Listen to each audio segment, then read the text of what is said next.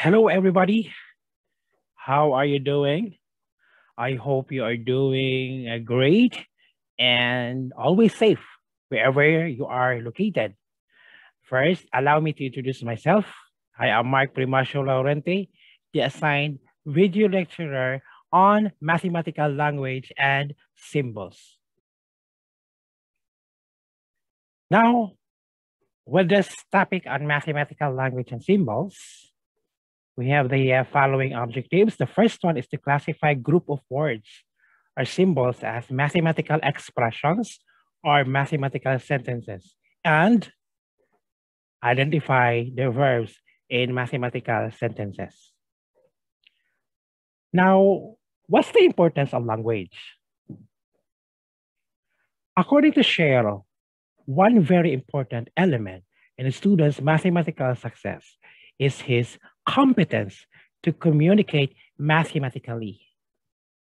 Herman Well contributes that just as everybody must strive to learn language and writing before he can use them freely for expression of his thoughts, here too there is only one way to escape the weight of formulas. It is to acquire such power over the tool that, unhampered by formal technique, one can turn to the true problems. Language is a necessary tool in the communication process. Good communication requires understanding. Everyone needs to firstly understand the language used in communicating to successfully transmit ideas from one to another. Imagine the following scenario. You're in a math class. An instructor passes a piece of paper to each student. It is announced that the paper contains strategies for students of mathematics and that you are to read it and make comments. Upon glancing at the paper, however, you observe that it is written in a foreign language that you do not understand. Now, is the instructor being fair? Will the student be able to receive the ideas being transmitted by the instructor? Definitely, the answer to these questions is a big no. The instructor is probably trying to make a point.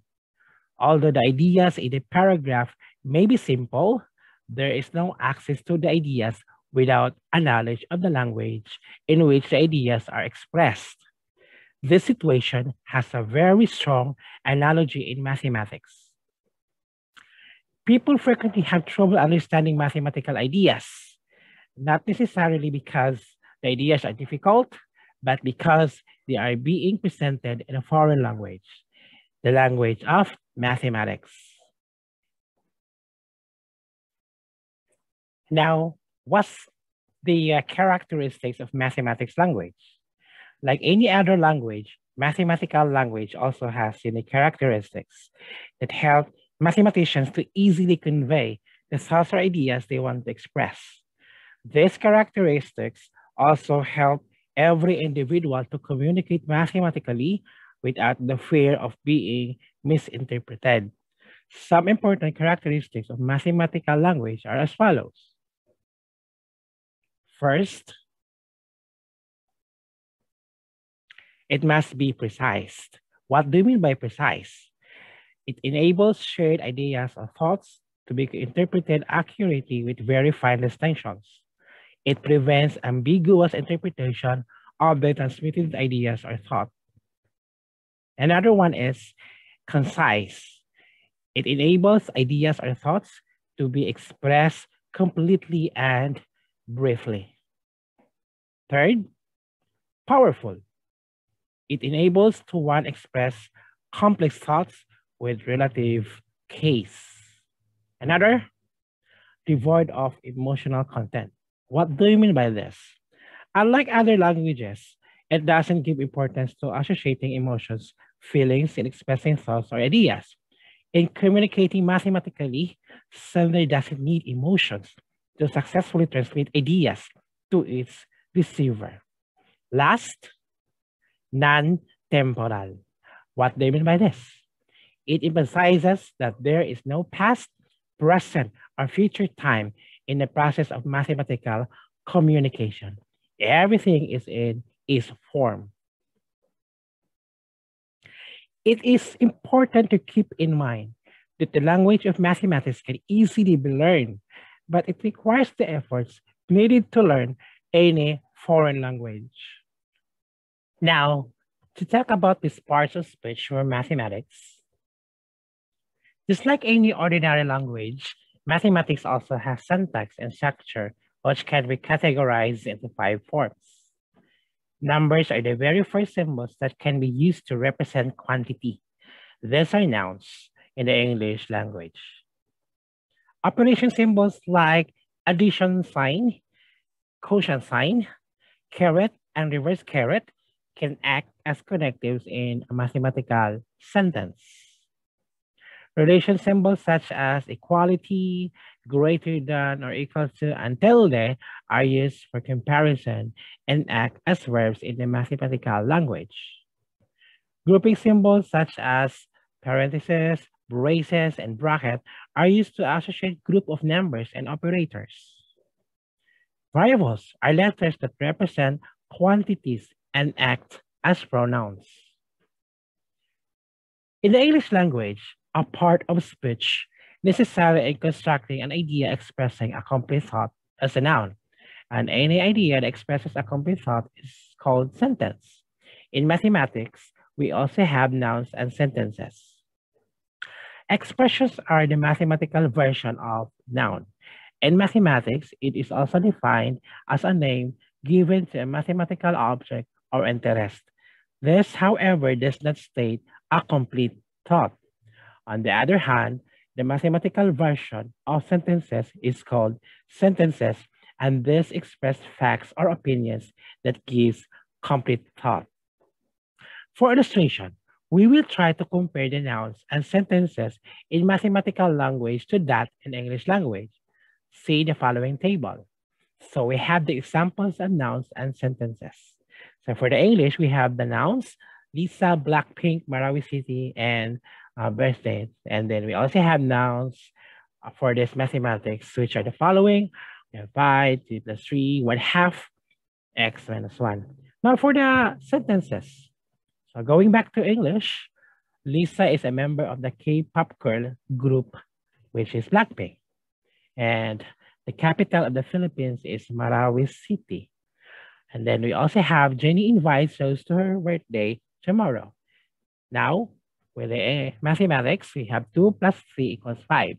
And we have 5 minus 2 equals 4 times x. And then we have negative 1 is equal to 0.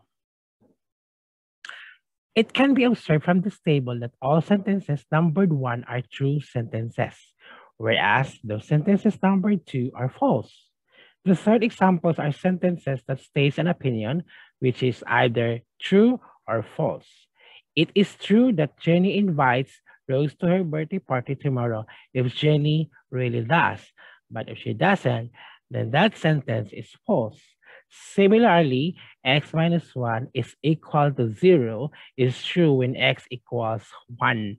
However, this is false when x is not equal to 1. This simply means that sentences are ideas that can be either be true or false, but not both. In the English language, we have synonyms and antonyms. Synonyms are defined as words having the same meaning, while words having opposite meanings are called antonyms. Similarly, in mathematics, we also have synonyms and antonyms. Expressions that can be expressed differently are called synonyms. Examples of this are the following. The expression 8 can also be expressed as 5 plus 3, 16 over 2, 2 to the power 3. We have this 10 minus 3 plus 1, and then we can have 2 plus 2 plus 2 plus 2, or you have 4 times 2, and so on.